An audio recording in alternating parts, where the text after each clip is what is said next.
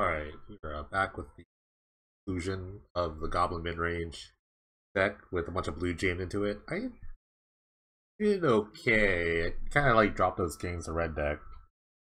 Not really fun. I started out well, being the control deck, and then I dropped two straight to red deck, which is probably a problem. There are two different types of red decks too, which is a bigger problem. And then lost to Reanimator, which was close-ish. I don't know. I think that match is doable. I think maybe I just got a little unlucky, maybe? I don't know. Gotta figure that out. Yeah, there's a lot of like Red is like becoming a bigger player. I think the top eight's going on right now as I'm recording this, and I think there are like three red decks in the top eight, so I gotta figure that out. Maybe even not like maybe it's in the wrong spot of where I'm thinking about. What happened to me playing good decks? I thought this deck wasn't bad. I think I had some stuff going on between Wart, Siege Gang, and like War and Weirding. That was all cool. Cruel getting back Wart was really good. I liked Cruel Tomato. I mean, it's Cruel Tomato is just a sick card.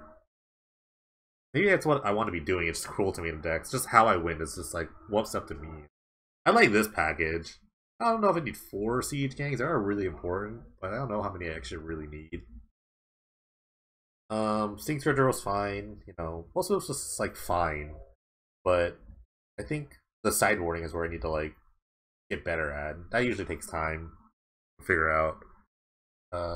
Like Delusions is fine, but it really just bought me like maybe like 2 turns. But if I just get flood out, yeah, then like nothing's gonna happen if I just flood out. So I need like some sort of like flood insurance to help me like gain life or something. I don't know. Really not sure. Gonna figure it out. I do like Cruel to Me though. Casting a Cruel to Me again was pretty fun. Maybe there is something with like Cruel, just playing another Cruel to Me or something like that. Or maybe just get away from like the old thing. But then I'm just playing my old deck. I haven't played a Cruel to Me deck like season 4. And that's just like the same deck. And that deck was just okay too. I also just lost a red deck. So I gotta figure that out. Maybe it should be more meta, just less cool. More meta, less cool. Maybe that's where I should be going. But because I missed, I'm not in top 8. That's been a while since I've done that. I did it before, but it doesn't feel good. So I'll get back to winning next time. But thank you guys for watching. Want to try the deck out? I'm not really sure where I should be going. I really want to just like try it out just for fun to see. But just dropping a bunch of games of red deck did not feel fun. I'm not gonna lie to you, it did not feel very fun. So think about that. Think about the red deck. I think like I'm better against the control decks. I don't think I need all this stuff. I really missed Pillage. If I just had Pillage, I would have beat the Quicksilver Amulet, but options were like a lot different. So maybe like rework the kind of control elements. I like Mind Shatter though. That was pretty good.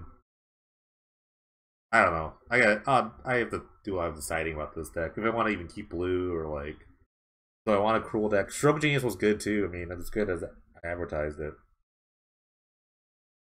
But yeah, that's it. That's all I got here. Thank you guys for watching. Follow the Twitch, follow the YouTube. Do it. See ya.